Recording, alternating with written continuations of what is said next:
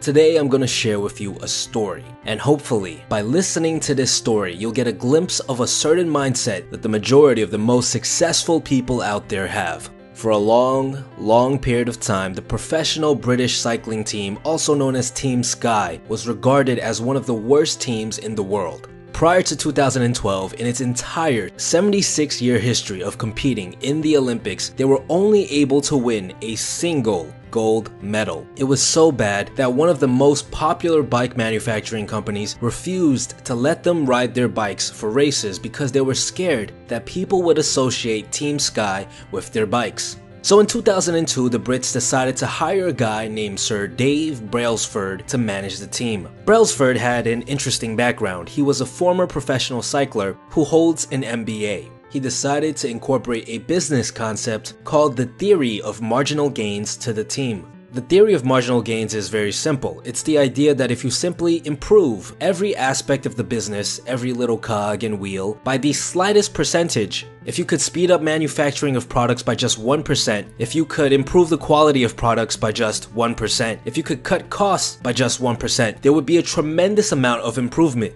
a whole lot more than just 3%. But just how effective was this concept in the world of cycling? Well, Team Sky started improving on a variety of things. They found tires that were a tiny bit lighter, they found bike seats that were slightly more comfortable, they learned how to clean hard to reach places on their bikes and reduce the amount of dust in the parts. They hired a surgeon to teach their team how to wash hands properly, and they even decided not to shake any hands prior to the Olympics to reduce the chances of getting sick. They bought mattresses and pillows that were slightly better to sleep on. They optimized the nutrition for the riders so it was slightly better for racing. They even split tested massage oils and found out which one was most effective for recovery time. These changes on their own were by no means a lot. The tires were only 1% or 2% lighter, the pillows were only 1% or 2% more comfortable, but they made hundreds of little changes just like this to random things that no other team was even paying attention to. So did any of this even work? Well, in the 2008 Beijing Olympics, Team Sky won 7 out of the 10 gold medals available for track cycling. They repeated this achievement and won 7 more gold medals in the following London Olympics. They've won 4 out of the last 5 Tour de France, which is something a British person has never won before. It was a phenomenal success. What does this story have to do with how incredibly successful people think? Well, the most successful people on this planet believe in the theory of marginal gains. I would say the most common habit you'll notice about successful people is the fact that they are avid learners. They are always seeking more information. Many of them read, many of them attend seminars,